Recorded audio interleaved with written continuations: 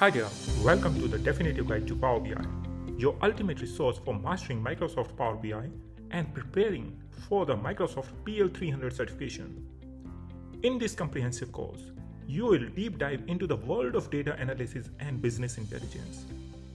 Whether you are a novice or an intermediate user, our expertly crafted lectures and hands-on exercises will equip you with the skills needed to harness the full potential of Power BI. First of all, about us. Well, our vision is to empower individuals and organizations worldwide by fostering data literacy and enabling them to make impactful data-driven decisions. We provide data analytics solutions using Microsoft data analytics technologies such as Power BI, Microsoft Fabric, Azure, etc. And we specialized in consulting, training, and video tutorials. Now let's talk about me. My name is Ajay Kumar and I have more than 30 years of work experience in data and analytics. Currently, I'm working and living in the Netherlands and working for one of the most famous dairy giant, that is Friesland Campina, as a solution architect and capability lead. I started my career in 2010 from Aon Hewitt, which was the Hewitt Associates back then in India, and then I also traveled to Singapore where I worked around 4 years, and now for the last more than 2 years I'm working and living in the Netherlands. I'm also a Microsoft certified trainer since 2020 and I have achieved so many different certifications in data and analytics fields, not only just data and analytics, but I have also learned other tools and technologies in the fields of IT. You can see my certifications, and also if you would like to connect with me on LinkedIn, you can connect with me. You can find my LinkedIn address on this screen. Now the question comes, what are you gonna learn in this Microsoft Power BI tutorial? How this can help you to achieve your career goals? How this can help you to make a career as a Power BI developer? This course has been designed specifically for the beginners, and this is a project-based course.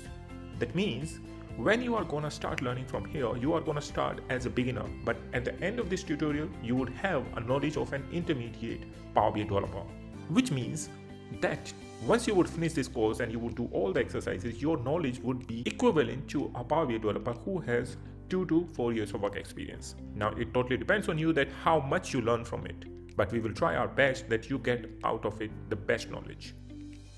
In the very first module over here, we are gonna introduce to you the Power BI. That means you would learn what is Power BI, why you need Power BI, what is Power BI Desktop and Power BI Services and other elements of Microsoft Power BI ecosystem, how you can install it, and what would be its architecture, etc. In the second module, we would let you learn how you can connect and shape your data. That means how you can basically transform your data to the desired format, how you can improve the quality of the data, what sort of checks you can do, how you can create a different columns, or maybe you want to transform data into another form. That's what you are going to learn over there in the second module. After that, we are going to move to the module number 3, where you would learn creating a data model.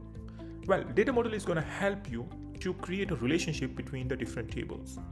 And what are the tables? Tables are simply rows and columns like you have seen in the Excel files where you store your data.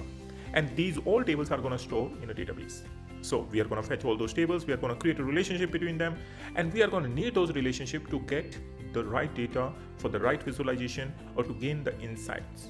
Moving on, we will go for calculating measures with DAX, where you would learn the DAX functions, how you can use them to do the calculations or the advanced calculations, what are the most important DAX functions that you need to know. We are going to cover some of them, but I'm also going to leave you some of the links in the bonus sections where you would learn more about the DAX as well.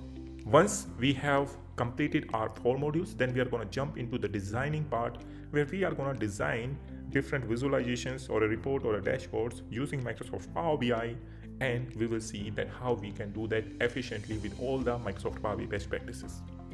At last, we are also going to optimize the Power BI performance, and there all the best practices kicks in. Not only the best practices, I'm also going to let you know that what are the other options that you can also turn on Power BI service, which are going to help you to boost the performance. But not only that, I'm also going to let you know how to measure the performance of your Power BI reports and dashboards.